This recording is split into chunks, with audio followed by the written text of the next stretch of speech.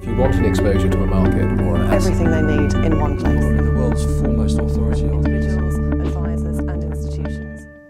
For this episode of Fund Managers Favorites, I'm joined by the insightful and passionate Richard Pease from Henderson Global Investors.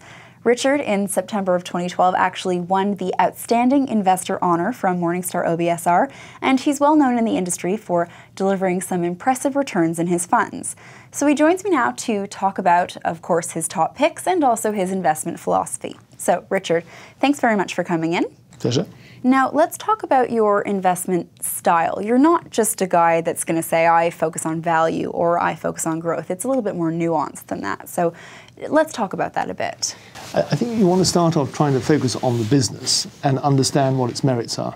And you should have a capital light, high return kind of business, which is actually very enduring and predictable. That's one of the things we try and focus on. We try and avoid certain areas which are political or regulated and capital heavy and that kind of thing. We also like very global businesses because it spreads the risk, and certainly if Europe has problems, it's much less of a problem. The second thing I would say, if you look at the management, we try and focus on management who have skin in the game. So a lot of money invested. Precisely, because I think it's important that they get rich with us, but if they screw it up, they should lose as well. That's important. And then if you look at the actual financials, we don't like too much balance sheet leverage. It just means that you're vulnerable at the wrong times kind of thing. And sod's law, being sod's law, it can happen. And we focus on free cash generation. And if you go for the sort of things we were talking about before, that does tend to mean lots of free cash flow and strong balance sheets. Okay. And you shouldn't pay too much for that. So that's the sort of thing we're looking for. We like people who we can actually follow for longer periods too, who've actually delivered good results. Now, let's go over your top three picks for right now. We have TGS, which I know you've just recently bought into. We also have Zodiac Aerospace and Kerry Group, which is a long-term holding of yours. Let's start with TGS. They operate in the oil and gas space, but I'm sure many people haven't heard of them before. They're not an oil and gas major, I suppose. They supply information to the oil and gas majors. So tell me about how they operate and why you like them. They are a Norwegian company run by an American from Houston. We like them because they're very capital light. They basically buy in all the boat services in terms of seismic, and they then sell the information to the oil majors.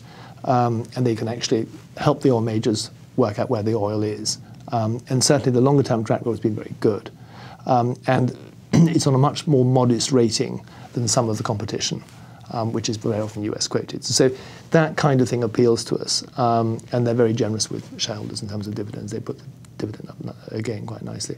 So essentially what they do is that they rent boats, they go out and do seismic research that they sell on to the oil majors. That's right. And they actually have very good software which helps work out where the oil is, whether it's in obviously Africa or God knows where, but that's what they do. Okay. Okay, and now let's move on to Zodiac. They obviously work in the aerospace business, but it would be also fun if our viewers haven't heard of this one before. I hadn't heard of this prior to speaking with you now. So tell me a little bit about Zodiac and what they do.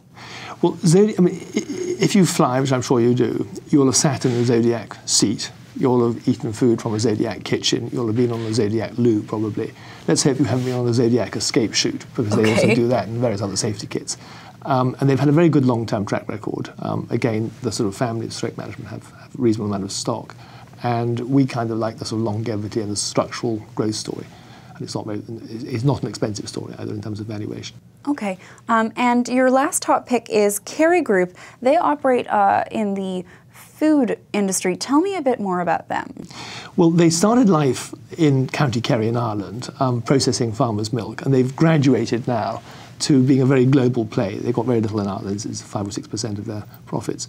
And they do sauces and they do ingredients for baby milk and all sorts of things.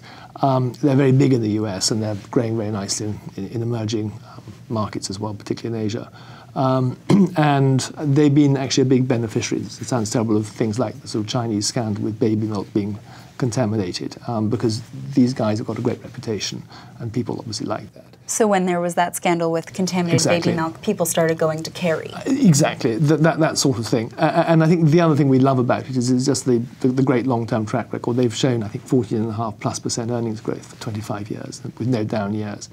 And it's not a hugely expensive stock. It's done better than a Nestle, I think. So, and it's cheaper. Now let's go over a key risk for each of these companies, because there's no company that doesn't have a risk or Absolutely. two. So one risk per. Let's start with TGS. If the oil price halved, it wouldn't be good for them. Okay, that would impact their customers. Exactly. Okay, and Zodiac Aerospace? I think it's more delay rather than a disaster there. If you have a delayed Dreamliner or something, it affects the timing of their profit flow. Okay, and the last one, Kerry Group, what's the key risk there? I think it's probably growth. I mean, it's priced to grow, but not generously. I mean, it's on 14.5 times this year, sort of thing. And if it didn't grow, I guess that would worry people a bit. So that would potentially hit the share price. I think so. People are expecting that growth. It's not unrealistic growth expectations. Okay, thanks very much for coming in today. My pleasure. That was Richard Pease from Henderson Global Investors, and I'm Alana Petrov. Thanks for watching Morningstar.